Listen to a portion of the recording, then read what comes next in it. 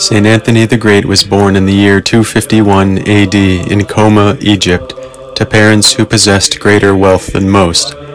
His parents, being faithful Christians, raised Anthony in the fear of God and according to the teachings of the Church.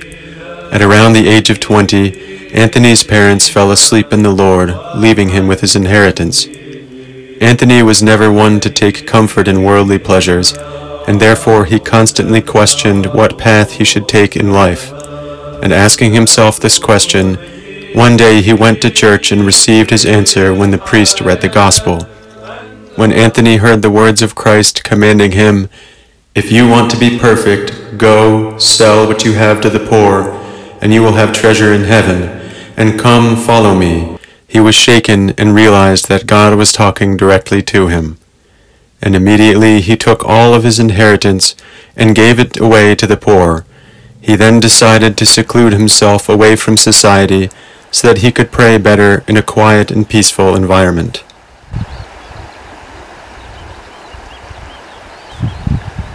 And so Anthony lived on the outskirts of his native town in a small hut under the supervision of an experienced elder who guided him through his spiritual battles and temptations.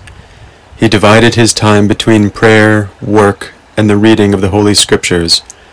Once he himself had gained enough experience in the ascetical life, he left his hut and went to live in an empty and abandoned grave, which served as a reminder to him of his mortal nature, and that everyone will respond for their actions to the righteous judge. He remained there for the next 20 years, until the year 306 AD. Saint Anthony endured great temptations from the evil one, to which he always responded by increasing his ascetical works. One night, when the evil one saw that he could not trick Anthony through his many vicious snares, he sent a horde of demons to scare Anthony away from his ascetical life. And so, that night the walls of his grave began to quake, as if his surroundings were about to topple onto him. And many demons gathered around him, taking on forms of various beasts.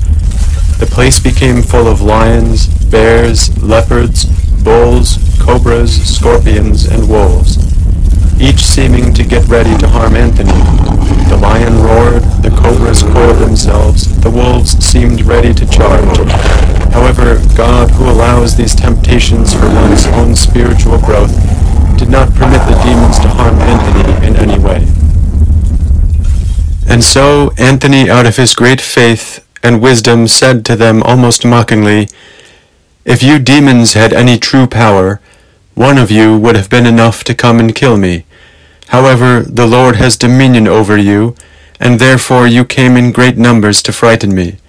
And if you truly can attack me, come and do so, but if you cannot, you ought to leave, for why do you toil in vain?"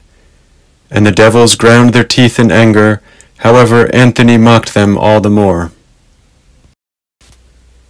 But God had not forsaken Anthony in this temptation, and he came to his aid. For as he looked upwards, he saw the heavens opening up, and rays of light descended down upon him. Immediately the demons disappeared, and Anthony's weakened body was made strong once again. And having recovered from this great trial, Anthony began to pray to God, saying, "Where were you, my Christ? Why did you not show yourself at the beginning, so that you could have eased my suffering?" And a loud voice said to him, "Anthony, I was here present, and I waited to see your ascetic labors. And because you were long-suffering and were not conquered, I will forever help you, and I will make you renowned everywhere." After hearing this, he arose and prayed fervently, becoming even stronger in faith. From that time on, Anthony's ascetical labors became far greater, and in turn his spiritual fruits grew as well. After a while, his desire to seclude himself grew even stronger, and so he withdrew into the sandy mountains off of the right banks of the Nile River. On account of his spiritual level, many other ascetics came to live near him so that they could benefit from his spiritual wisdom. Out of these ascetics, Anthony formed 2 monastic communities. One day, Anthony and some of his disciples were forced to cross the Nile River so that they could get to the other side where some of his followers resided. However, the river was full of crocodiles, making it impossible to cross. Anthony then began to pray, and being enlightened by the Holy Spirit, he and his disciples mounted the backs of the crocodiles and rode them to the other side, remaining unharmed. Later on, he deserted this place alongside the other monks that had gathered around him over the years, and he went into the wilderness that surrounded the Red Sea, from which he only came out of from time to time to give advice to pilgrims who would run to him knowing that he was a man of God. And to all he would say, "Nothing in this world should be honored and revered more than the great love of Christ." And he reminded them always of the great joys that are to come to those who fight the good fight in the name of Christ.